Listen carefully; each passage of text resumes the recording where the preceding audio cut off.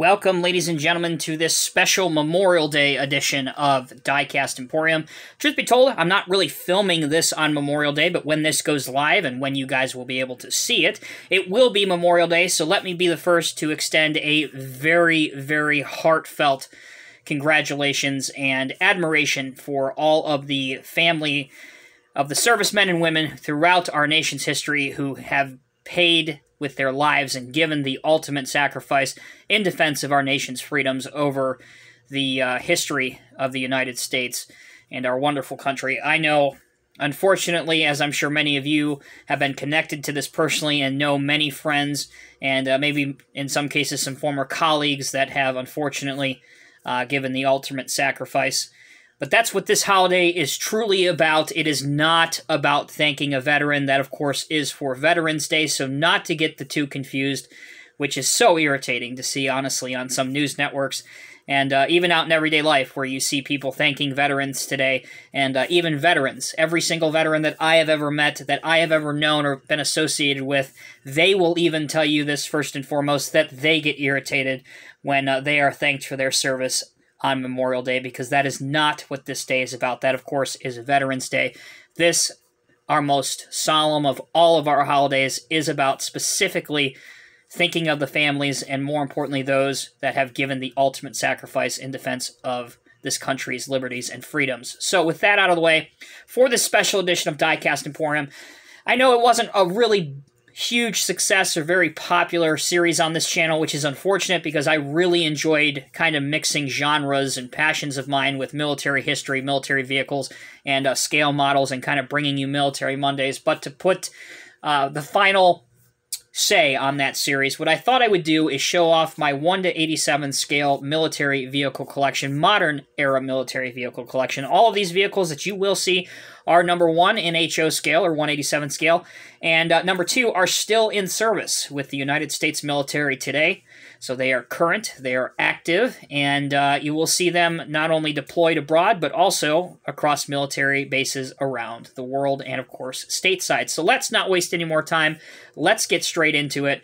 The first one that I will show you is probably everybody's favorite, and that is, of course, the M1 Abrams tank. This version, or this particular scale model that you are seeing, this is from the Corgi series, and this is based on a tank from Operation Iraqi Freedom in 2003, so you can see the marking and the weathering that's associated with this. This is one of my nicer models that I have in this series just because of the factory weathering job, the allied markings that's all on this, and obviously, of course, the dirt and grime that you would see.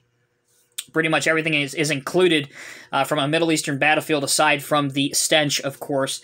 So this is really nice. It does come in its own display case. So if you ever have a chance to pick up any of these Forces of Valor series from Corgi, I highly encourage you to do so.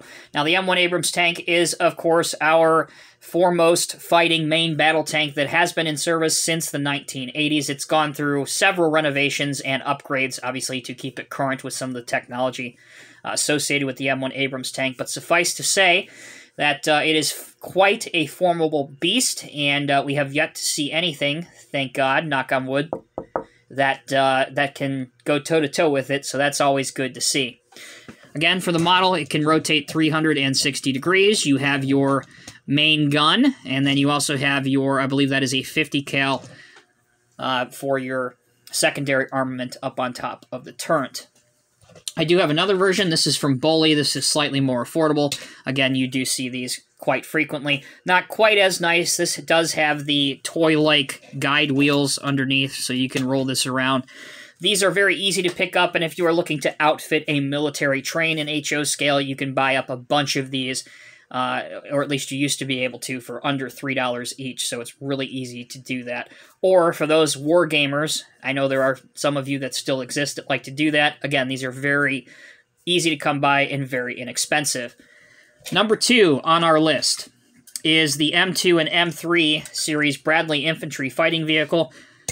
Again, those of you that are not in the know, this may look like a tank. It is not a tank. This is an APC, or an Armored Personnel Carrier, designed to support forward combat elements such as the Abrams tank. These really showed their prowess and showed their value during the first Gulf War in 1991, where they were able to keep up with the Abrams and support, obviously, the main forward elements. They can carry a full troop size in the back of the tank. Obviously, the gate folds down, and it does have a Bushmaster chain gun for its main armament, not necessarily a 105 cannon, obviously, but a Bushmaster. I think it's a 30 millimeter, if I'm not mistaken.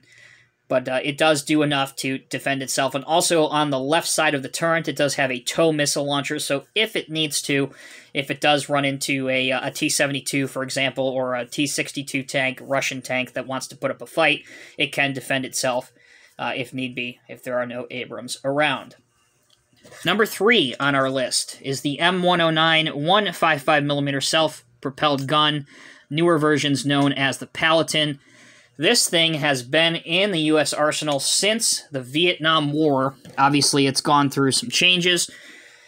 This is very effective as a base of fire artillery unit, but we are upgrading these currently. The United States military and government is upgrading these actually as ground-to-air intercepting vehicles where they can actually intercept missiles and things that are coming around. You can obviously read about that online. Articles are not classified, so it's pretty interesting to see. The model for this was actually built by me. It's a resin cast kit, and you do have to assemble it. You do have to paint it. What I really like about it is the subtle details, and I left the turret unglued, obviously, so to show you some of the little details, such as the ammo boxes up on top, the gun, the fact that you can leave the hatch up or down. This side, you have some jerry cans, of which I have painted some in olive drab and others to match the tank in tan. You do have some little smoke grenades to help shield the tank. So just some nice casted-in details on here that look really good. You also have these on the back that would go down that help support the M109 once it's set up. All right, number 4 on our list is the M103 Armored Personnel Carrier. Speaking of pieces of equipment that have been in the arsenal since the Vietnam War, this is a love or hate it piece of military history, military hardware. They were not very initially well received in Vietnam due to the first ones not being able to withstand kind of RPGs or direct anti-tank mines. And also they weren't really conducive to traveling very well through the very condensed Japanese and Southeast Asia jungle.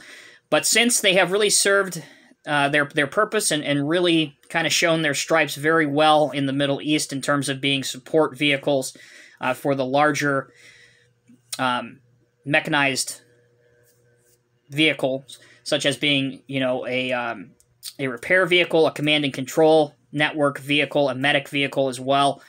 So they're not necessarily today so much as used as armored personnel carriers to carry, you know, a squad of troops around, but they are very useful for mobile combat teams for just carrying stuff and supplies around to support the larger army. All right, what are we on? Number 5? Yeah. Number 5 is a very interesting piece of equipment. This is the M9 ACE. ACE stands for Armored Combat Earth Mover. This is, again, something that's used in predominantly the Army and their combat engineering battalions, for example. So if you need a defensive position built for your tank, for example, or you want a building destroyed, or plethora, just name whatever application you need, this is the machine that can do it. It's kind of a mix between a bulldozer, a scraper, throw in a little bit of a tank, although it has no defensive, or I should say no offensive armament. It does have a small smoke screen should it need to disguise itself if it comes into trouble and needs to kind of escape. But it has a blade that can raise up in the front, which acts as the dozing blade, but also it can load itself, much like a front loader can, and push itself along like a scraper can. This is also a kit that needs to be assembled. I believe this one was made by Trident Miniatures, if I'm not mistaken, and this, as most of my model kits are, were sprayed with modern-era desert sand, which is a Tamiya paint color. Some of the other small details, You have a little visibility screen that pops up and down. I mentioned before, you got to be very careful, but this does open and close. I added a little antenna, which, truth be told, kind of funny, although it scales out perfectly, is a discarded cat whisker that I painted black. Kind of funny, but it scales out perfectly. Hey, use what's around, right? Sticking with the theme of military. But overall, it's pretty nice. Has a tow hitch on the back. You can take this little segment out if you want to put a figure standing up at the rear. Okay, number 6. This is also a model kit that I built. One of my favorite pieces of military hardware. This thing, again, has been around for several decades. The newer ones are the A3 versions. This is the A2 version of the M88 Hercules, which is a recovery vehicle, armored recovery vehicle, specifically used to recover damaged tanks or vehicles that have been hit by improvised explosive devices, anti-tank mines, that kind of thing. Think of it as a mix between a tow truck and a crane. It has a large arch-style crane winch that is used to, as I mentioned before, lift up vehicles that have been damaged. Or if they're just in need of some serious service, like, for example, you need some of these wheels put on the undercarriage of a tank, for example. You can do that actually under fire in the field of battle. So that's what this thing is used for. Number 7, we have the MLRS, which is another one of those fancy military jargon acronyms for the Mobile Launch Rocket System. Again, something that's been around for decades, and we still see these. This thing is capable of firing 12 rockets at once. So ground to land rockets, or sorry, land to air rockets if need be. And we saw these in the first Gulf War. They were pretty, I would say they were somewhat successful at intercepting Scud missiles. They were able to shoot a couple down. As far as how it works, it obviously drives to the site. This deploys. It can rotate 360 degrees. Here you can see there's 6 on each side, and they can obviously be fired individually, or if need be, they can all be discharged at once. There would be a supply truck next to it as well, and with the help of a few guys, you can change this out, I believe, in about 15 minutes. It used to be about 15 minutes. Perhaps it's quicker now. But a very useful piece of ground-to-air defense. Now we have the Patriot missile system, but these are still around and still in active duty. All right, next up, we have the Stryker. Now, the Stryker system was the U.S. Army's answer to the Marines' LAV. Now, this Stryker is the M1128 MGS version, the mobile gun system version. So this has a very large gun on top of it, obviously. But most Strykers are used to carry a platoon of soldiers around. They were very, very, very successful in Fallujah in 2004 in Iraq, and then since, obviously, in our little adventures in the Middle East. Like I said, normally Strykers don't have this huge gun on it unless it is the mobile gun version, which this is. This is a Matchbox for real working rigs that I have disassembled and obviously chosen to do a little work on it. It's not totally completed yet. I did want to leave the top gun portion, the turret, the main gun, etc., in a green or an olive drab color. The reason I wanted to do that is because this mimics one of these that I've seen in real life. The main body portion of the truck or the vehicle was tan, but the top portion was being replaced, and they had not had a chance to spray it yet, so it was a green or olive drab color. Also, these Strykers, if you see them, obviously in the wild, as I like to call it, or in a military war zone, in a combat zone, they normally will have the cage around it, and that's to protect incoming RPGs or, again, IEDs. Off the main, obviously, issues that you run into and find against. But the Stryker system has been very successful, and there are entire platoons in the Army based just on Stryker combat teams. All right, next up, we have the Buffalo, which is a very specific type of vehicle with a very specific job.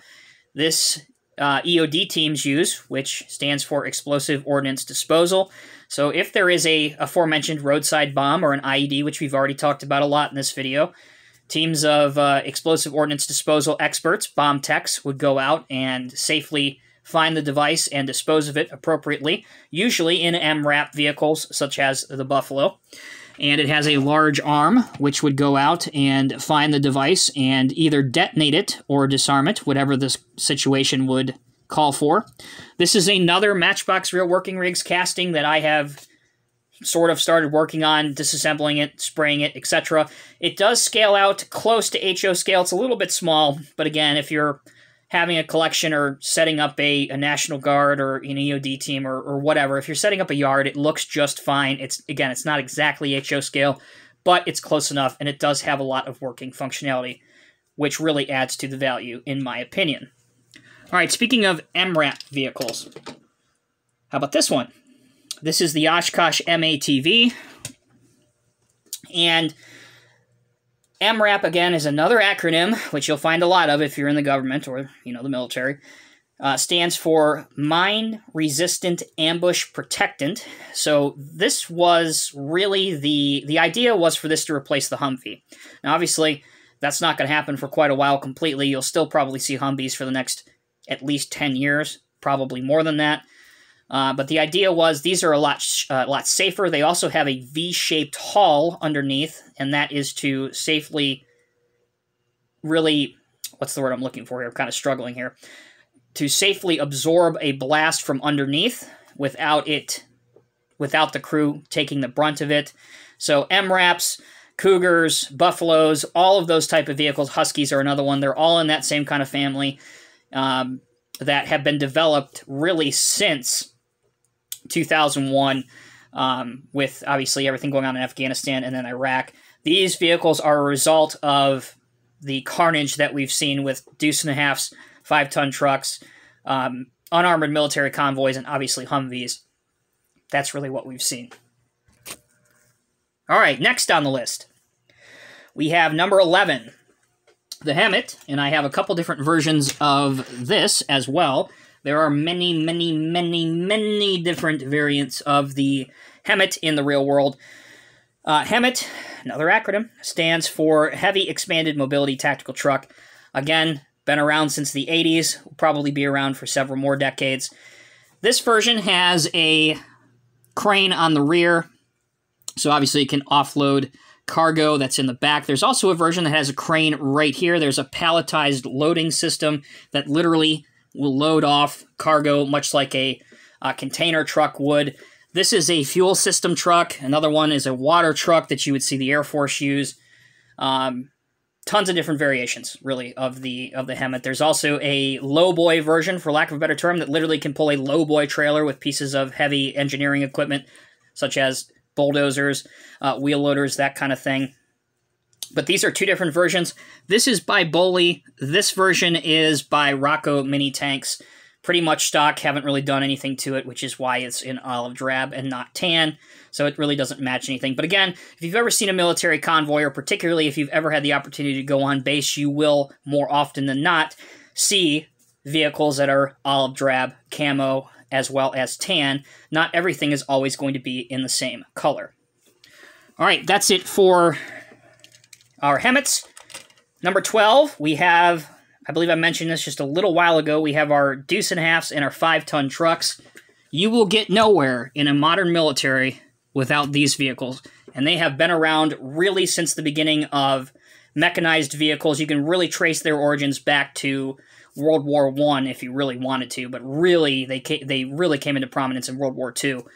So this is a deuce and a half, a 2.5-ton truck. This is a 5-ton truck, the newer kind, by S&S. And this is obviously one that's made by Oshkosh, I believe, back in the day. Anyway, these trucks carry everything from guys, gears, guns, food, just about anything you can think of. More often than not, they are in large supply convoys. They're usually protected by gun trucks. Back in the day, it used to be Humvees. Maybe some trucks like this that may have some 50 cals up on top, things like that. Nowadays, a lot of times they will have your MRAPs, that kind of thing, protecting them. So in the military, in the government, these are what's known as soft targets. That's why the enemy likes to attack these so easily, is because if you're able to hit a soft target like a supply convoy, you're going to essentially create a choke point where you're going to bog the whole advancing force down, because obviously you're going to have a QRF, a quick reaction force, coming to aid these guys. These guys aren't going to be able to fight their way out until the QRF gets there normally. We have come a long way since then. But that's why the enemy likes to, particularly in Iraq, they like to hit soft targets, because you know that they can't go toe-to-toe with an M1 Abrams. That's not going to go very well for them. There's quite a lot of funny videos if you ever get a chance to check those out. Or, you know, even a APC, you can't. So they have to resort to guerrilla-like tactics, such as ambushing a soft target like a supply convoy. So, without giving away too much information that the enemy already knows, let's go ahead and change to number 13 on our list. Very similar to our supply trucks, you'll also find these. This is our tanker truck, or maybe it might be water, doesn't matter. It's a tanker truck of some kind. The one that's pulling it, this is a little bit older. Like, these have been around probably since the 70s and 80s. But they are still in use. Like, you will find National Guard units, for example, that have this exact same truck. I don't remember what the number designation is, but it is an older Oshkosh truck.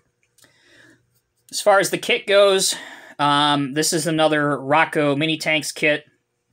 You can get this in tan. They actually also made it in white with UN on the door in black. Not sure why, but whatever. Anyway, really do like this. It's very detailed. You can even open the hood if you want to. They give you a whole bunch of stuff, which I haven't really paid much attention to, like mirrors, details, different front bumpers, mirrors for the trailer, obviously mirrors for the truck, different things for the tank. But again, I just really haven't paid that much attention to it. All right, down to our last two. Number 14, one of my favorite models of all time, especially military models. This is actually two different models in one. So we have, which hopefully I can get up here without it taking off. We have the Oshkosh M1070 heavy equipment transporter. That's the tractor unit right here. With the M1000 heavy equipment trailer. Now, both of these are by Trident, and they're resin kits, which you have to build, assemble. Well, build and assemble are redundant. They're the same thing. You have to build them, sand them, paint them, detail them. Actually, they were pretty difficult for me. They were my first Trident kit that I used, so these are not perfect. If you look very close, despite my best efforts of trying to hide things, there's a lot of errors on here. So I think at some point I may buy a new one and do this up a little bit better. But in terms of how this looks, I think it looks phenomenal, especially when it's pulling what it's designed to do. And that is to pull the M1 Abrams tank around. Give him a nice ride. Let's center him. There we go. And we even have the turret facing the correct way for an appropriate transport load. Nowadays, the trailer is about $45. The tractor unit is about $60, $65. So all told, you're looking to spend close to $100, which again is pretty expensive.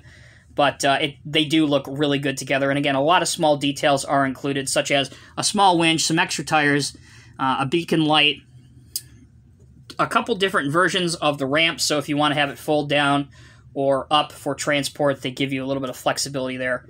But it's really quite fun. So what does that leave us? That leaves us with the last model I'll show you in this series. And that's my personal favorite. Why? It's very unassuming. It's not really what you'd expect. It's not a tank. It's not an aircraft. It's not a super cool piece of construction military vehicle. But it's the M104 Wolverine Heavy Assault Bridge. Why do I think this thing is really cool? Not because of this particular model of it, which again is another old Boley that I repainted. Didn't quite turn out what I was going for because I was using some cheapo paint before I covered it with... Actually, just realized I didn't finish that part.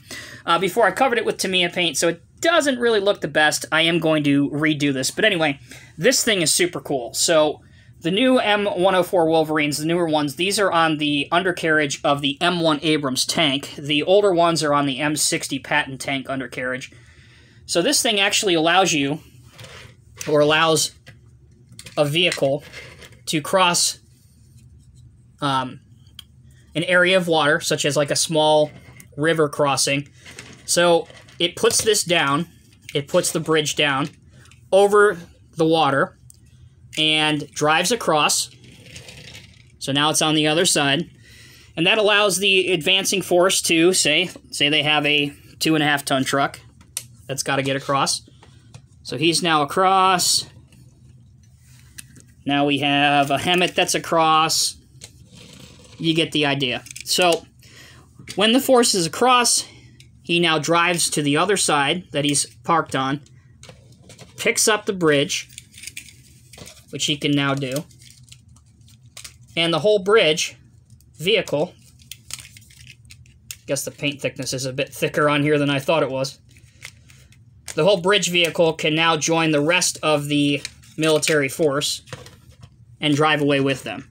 So I just think it's a really, really cool vehicle, and it's something that you really can't have without. I know that they're working on a new version of this, because there's a lot of issues with the Wolverine. The Army isn't exactly happy with this version of it, and it kind of costs a lot of money too, which is always an issue, especially at the highest levels of the government. So whatever. It's a really cool vehicle. Anyway, I really hope you guys have enjoyed this series. Let me know down in the comment section below which of these vehicles is your favorite, and just as important, why. And as I mentioned at the top of the video, you will be seeing this. It will premiere on Memorial Day.